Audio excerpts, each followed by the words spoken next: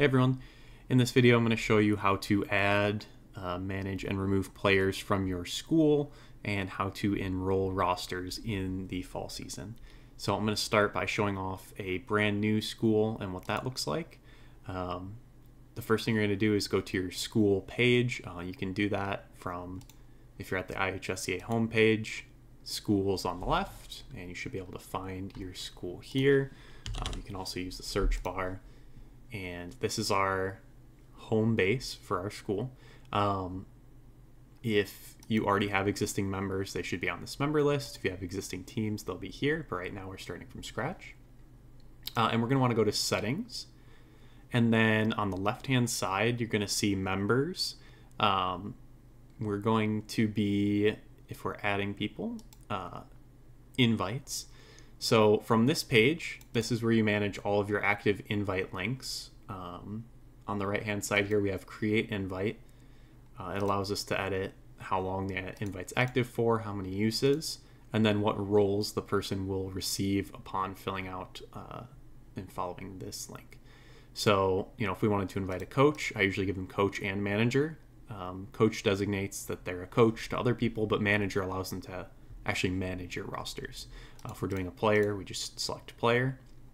Whatever you do, we'll hit activate, and then it gives you the code to copy, or you can send it directly to people's emails. Another way to create invites to your school, you can see up here in the top left, we have invite. This is the exact same box that you saw above, but this can be accessed from any of your pages. So if you're looking at your members list, you see someone's missing, invite, boom, it's all right here.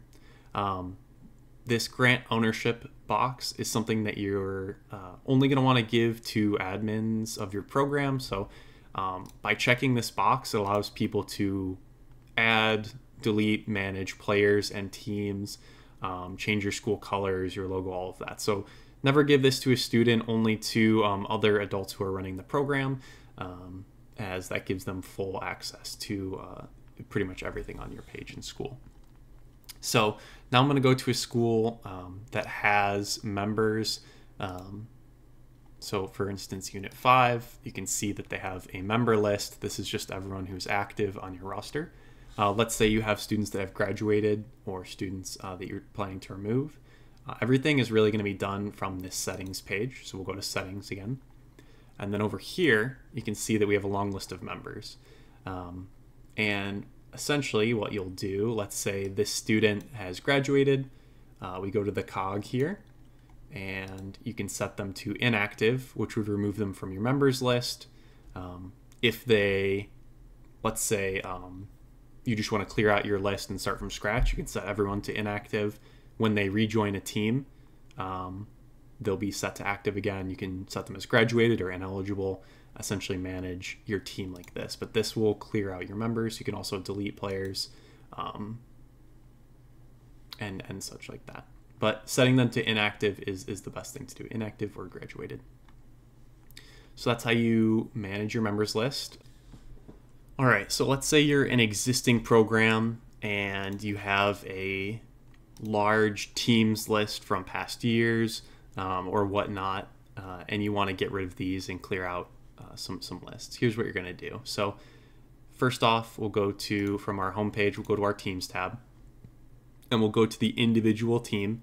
So I created a test team here. We'll go here. Now that we're on the teams page, you can see IHSEA, Unit 5, test team. We're going to go to the settings of that team. Here it says team profile, and you're just going to set the team to inactive and then hit save. And if you do that, we'll go back to our school, go back to our teams list, and you can see test team is gone. So if you have a long list of outdated rosters, you can set them to inactive and start fresh. All right, so now we are going to enroll in a season. Right here, you can see registration is open for fall of 24 and our first big LAN event in October. So we're going to register for Mario Kart. I'm going to click on Mario Kart here. This is going to bring you to the games landing page. And I'm going to do this register team button. So the only people you can see here, the only people that will have access are team managers. So if you're having issues or you don't see this button personally, what you're going to do is go back to your school page. So I'll go back here, and in the members list, find yourself and make sure that you have this manager role. If you're the admin, you can go to settings and just give yourself the manager role. That's the easiest way to do it. But we have the manager role. We're going to go back to our Mario Kart season and hit register team. It's going to allow you to select either a school that you have. Let's say you already have a school that has a Mario Kart team put together. You can select your team from here, or you can hit create new team, which is what I recommend most schools do.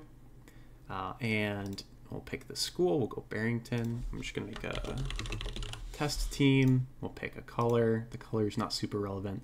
And then our skill tier. So if this is your varsity or JV team, we'll make it a JV team. And then I'm going to hit submit. And it's going to bring us to our team manager page.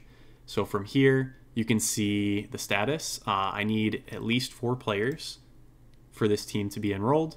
Ranking doesn't matter.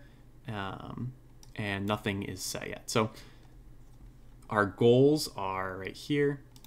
This is our season roster. So what we can do is, if you have students already in your school, you can search them here. I don't know if I have any right now, but another way to do this is create invite code. So if I click on this, it generates us a link. We're going to do a player, and these students will be directly invited not only to your school, but also to your team. So this is going to be a great way to get people onto the team. If your students already have a LeagueOS account, they'll use this link, it'll sign them in, and it'll put them on the roster. And how you use this, you select the expiration time, how many uses, what roles they have. Again, for player, you're going to want to do player. You're probably not going to want to grant ownership of team, so let's unselect that, and we'll hit activate, and then you send this link to whoever you want on this roster. All right, and let's say you've submitted a roster, you're unsure if you are fully enrolled in a season or not. Here's how you can check. So let's go back to Mario Kart as an example.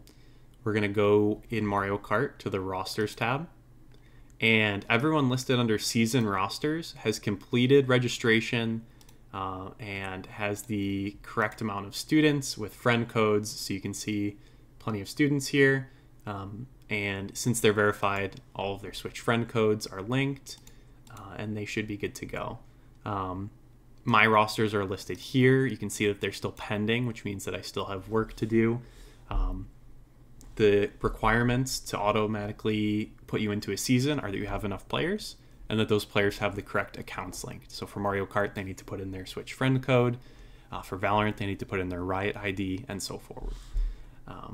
If you want to check on the status of your roster, we can just click on the settings button here. And that's going to bring you back to this page where you can see I have 1 confirmed player, which is myself. I still need to connect my Switch friend code. I have 2 of 3 requirements complete, so I don't have a check on my connect Switch friend code. If you had other players, you'd be able to check on their status as well. And that's how you'll check on the status of your teams. If anyone has any questions, please reach out to me. Again, register teams, it should be all done here. You can check if your roster is completely verified here. If not, you'll see it on this side with a pending status. And if you have any questions, please email me or message me in Discord, create a ticket. We'll get to it as soon as we can. Thank you.